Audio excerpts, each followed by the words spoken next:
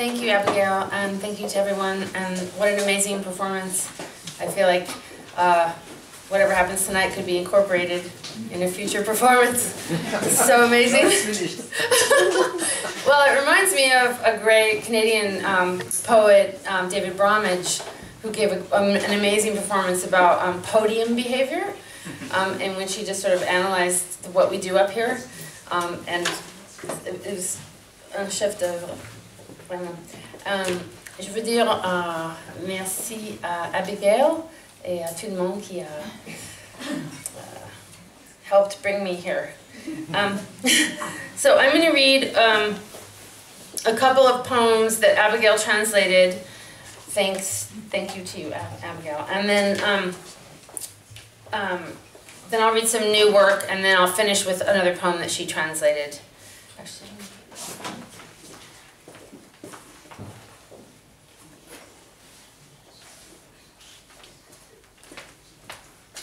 and I apologize for being a minute late. We were lost in the Châtelet Metro, wandering around, trying to figure out where we were.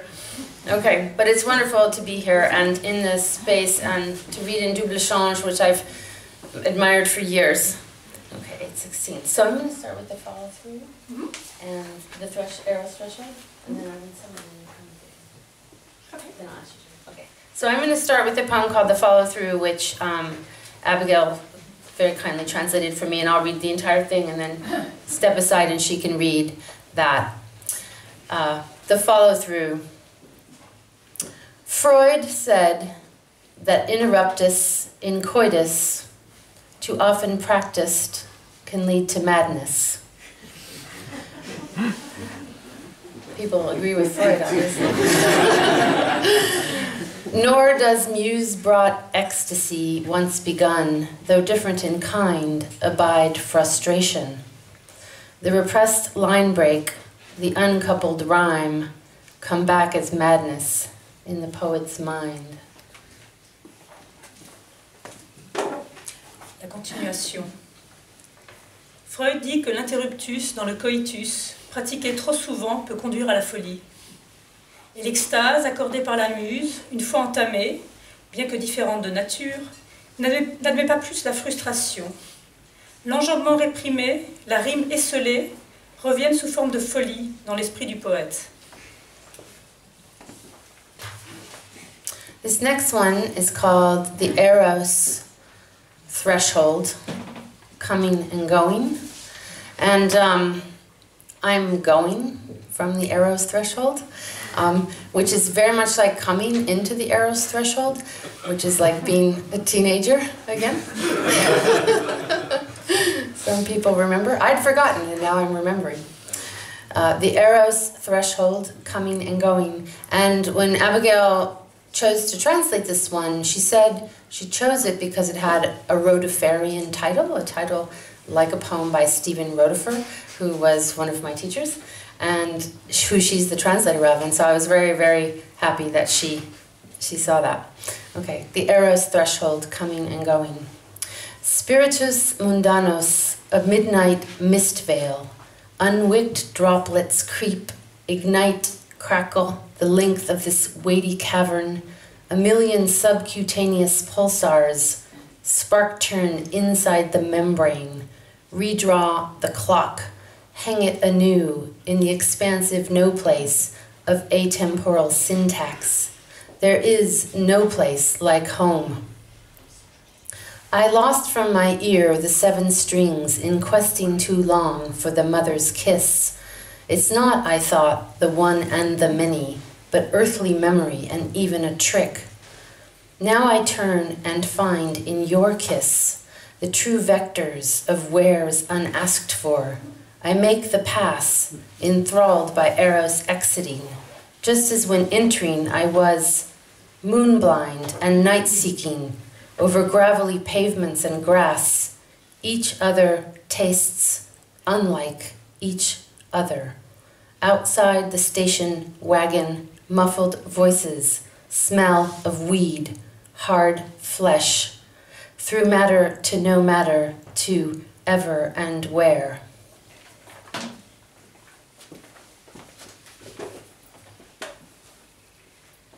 seuil d'Eros, aller et retour. Spiritus mondanos, voile de brume à minuit. Gouttelettes non mouchées s'insinuent, s'enflamment, crépitent, tout le long de cette caverne pesante. 1 million de pulsars sous-cutanés font des étincelles sous la membrane, redessinent l'horloge, la replacent dans le vaste nulle part de la syntaxe atemporelle. Rien ne vaut son chez-soi. J'ai perdu par l'oreille les 7 cordes dans ma quête trop longue du baiser maternel. Ce n'est pas, pensais-je, l'un dans le multiple, mais la mémoire terrestre et même un truc. Maintenant je me tourne et trouve dans ton baiser le véritable vecteur des lieux non sollicités. Je fais la passe enchantée par Eros qui sort juste comme en entrant j'étais aveuglée par la lune et à la recherche de la nuit, sur le trottoir graveleux et l'herbe. L'un l'autre dont le goût diffère de l'un l'autre. À l'extérieur du break, voix étouffée, odeur d'herbe, chair dure, par la matière jusqu'à son absence, à jamais et où.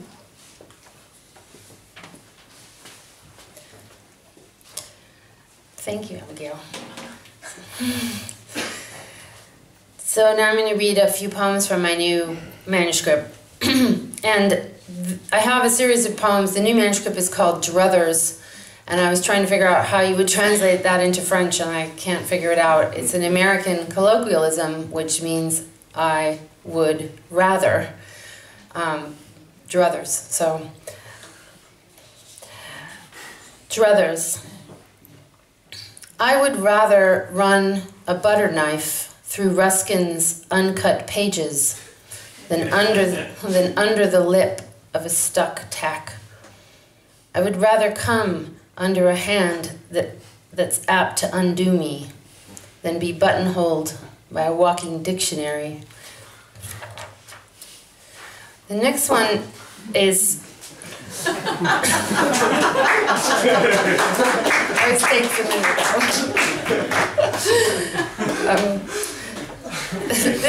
this next poem, the painter Alex Katz did a series of prints based on a song, You Smile and the Angels Sing. I'm not sure if that's the entire title, but he asked some poets to write poems based on that. So this is a poem in response to that song. And the angels sing, the burden of heaven grips me in your bite. It's not right, but what can I do? Your grin plucks such unthinkable melodies into being, my eardrum can hardly take it. Tunes that build sandcastle beauties in my conch, straight out of architectural digest. I can't afford it, the angelic judgment of your distracting smile, without being thrown out on my heel, dazed by trumpet-playing ninnies in unisex robes who blow on cue like Xavier Cugat in You Were Never Lovelier.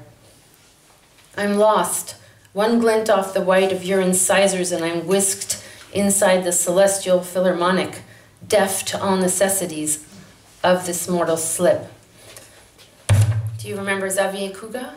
Yes. And his orchestra? I know you remember, Charles. I was like, Charles will get that reference. Okay. Now you can Google everything, right? So one need not worry about one's references. This is a variation on a poem by Robert Herrick, who, as you know, is a 17th century British poet. Variation on a poem by Herrick. Love, I have broke thy yoke. What was clear-eyed upon the plate is naught but dismal smear. My failed attempt to spear my love and oust the ache instead outspread, and now I'm toast.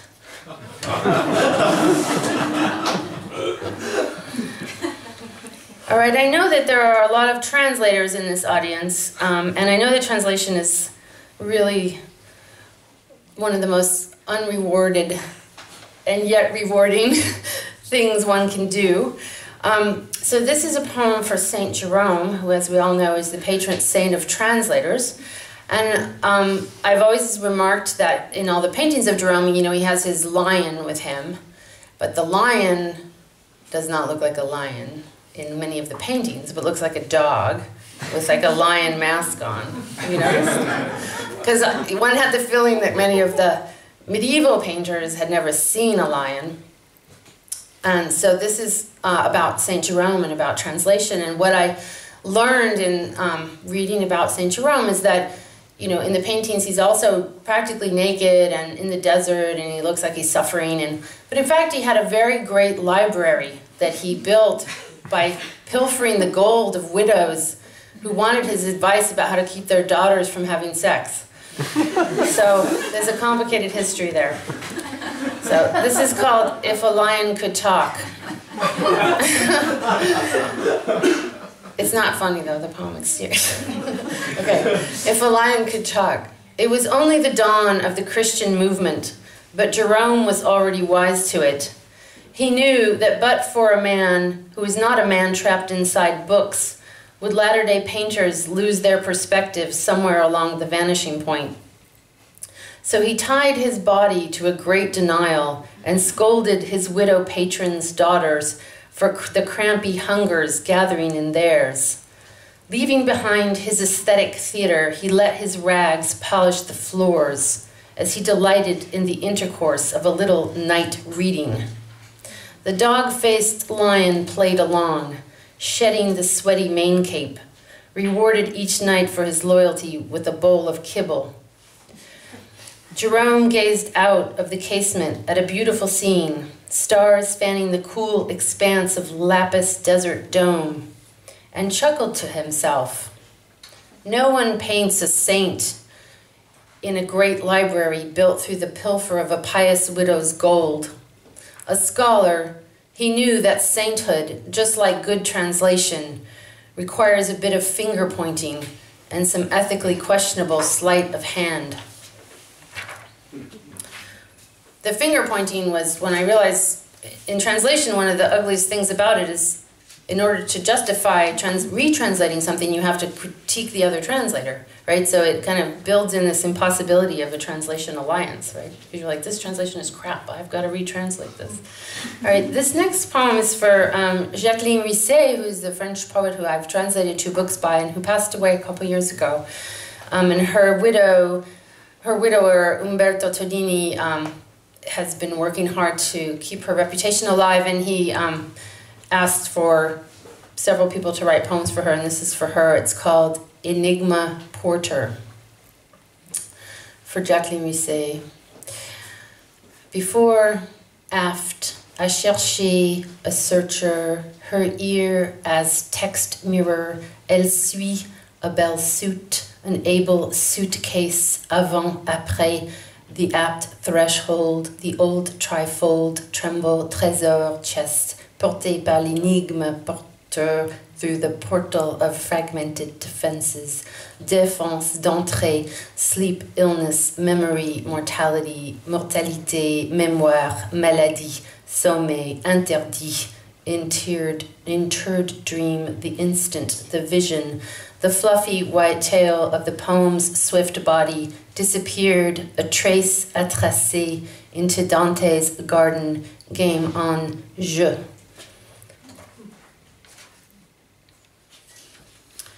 This is another Druthers.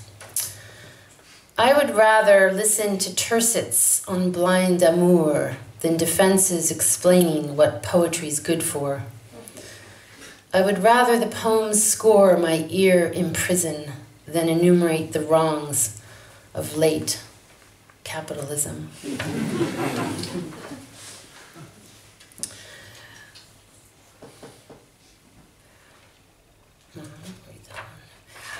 This one's called On the Level. Around 1985, I began to project my future into the 1920s. Free of the corset, newly enfranchised, a girl with a haircut like one of the guys. In the future, I would be the heroine of a Vera Caspri mystery, listless in my studio apartment, littered with stockings and cocktail shakers. I could just see myself balancing cozily on the pinstriped knee of my sugar daddy while he sweated out multiple gin martinis. Gee, doll, you're swell.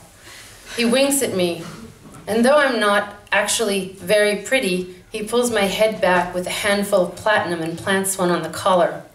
Damned if I know why he gets to me. In the years to come, there would be other pasts, But in '85, it seemed to me that the 1920s had all I could ask for. A new woman bohemia before hippies or yuppies, then called Babbitts, whom everyone laughed at. I wanted gold-tipped cigarettes and Chanel No. 5. There weren't any cell phones in my future, but just down the hall from my apartment was a phone for residents only. The faded wallpaper added necessary melancholy, geometric calla lilies, Art Deco motif. In 1985, I thought the only screens in my future would project moving pictures of silent idols, or be hung nonchalantly with peach slips and tap pants, a garter belt or two, used to cordon off a dressing room in the corner of my studio. Without these dreams of the 1920s, how could I have pinned my hopes on an adulthood of something besides cash registers and classrooms? My parents, having fled their pasts, had no way to build a future. I had the crackle of jazz-age recordings preserved on 1980s vinyl. Listening prepared me for 2015's haunting by technological memory, but not for its presentist static, those superabundant incremental distractions not on the level with any future or past. I wanted to say, Allison asked me to say something about my relationship to recorded poetry, and you know, if I had been on time and we had been able to set up, I was going to play a file from 1993 of a reading I gave at the Ear in New York, which I'm sure Charles was responsible for recording. And this was 20, how long ago was that? 93, 23, 20, a long time ago. And one of the major differences in my life as a poet with recorded poetry is that recording was made in 1993 in a bar. It's very staticky, but I didn't hear it until maybe 2010 when it showed up on Pen Sound, much to my horror. For, you know, because my students be reading, listening to that. Anyway, we're now, and so you suddenly have this artifact from your past presented to everybody, where now I go to give a reading, and before I'm home on the plane, it is on the internet. So there is no time between performance and dissemination of that public event, often is the case, unless you sign a thing saying, I need to preview this before, and then you have the horror of that event, of previewing it before. So it's almost as though, and for me, readings are often, like I'm reading a manuscript now, they're often the place in which I do a lot of revision, because I read the work and I make changes as I read. So it is a process of revision, and when I revisited the 1993 recording, which was mostly poems from this book, which didn't come out until 1996, which was my first book, right? So this is Juvenilia. The poems in here do not match the reading exactly. So it's really a draft that's out there.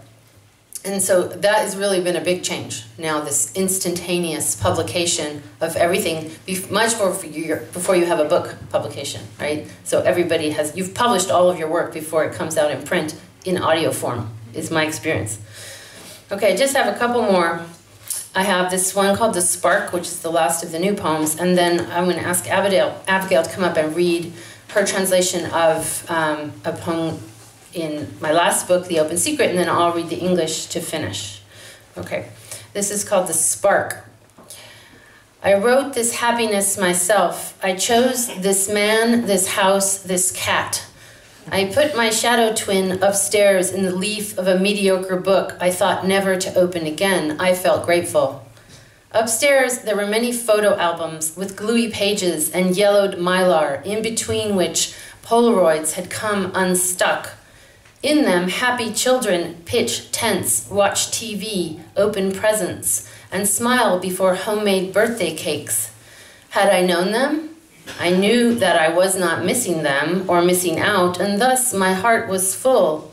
But, I thought, should phosphorus mix with potassium chlorate and hit the gaseous air, this man, this house, this cat be lost, what then?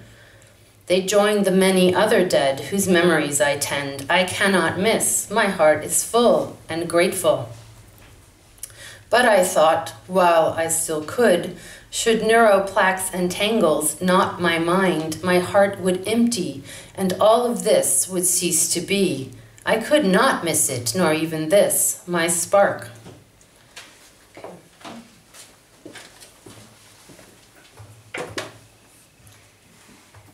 Dividende du retrait social.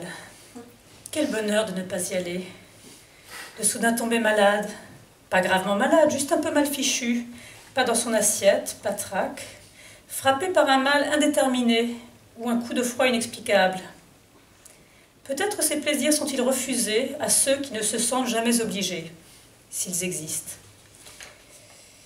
Quel plaisir d'exprimer ses regrets, d'être sincèrement désolé, mais secrètement ravi de les transmettre, de loin, de confier ses bons vœux à des intermédiaires, d'empêcher l'équivoque de croître irrémédiablement.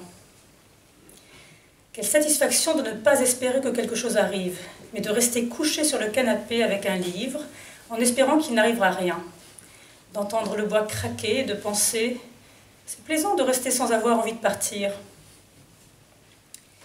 Quel délice de ne pas avoir à se préoccuper de son apparence, les cheveux défaits dans les draps frais, de boire à petites gorgées de l'eau minérale rafraîchie, de grignoter des crackers salés, d'en laisser sur l'assiette, de ne pas avoir à craindre de répercussions ou à éviter le fâcheux à qui vous cassez les pieds. Même le gardien est parti à la fête.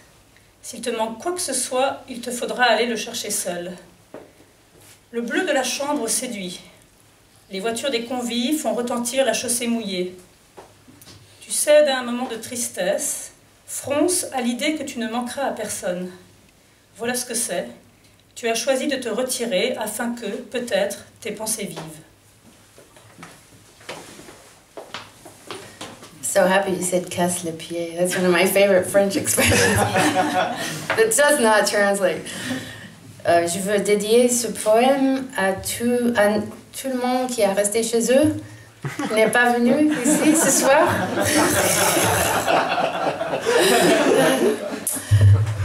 Voilà. Mais je copier Patrick.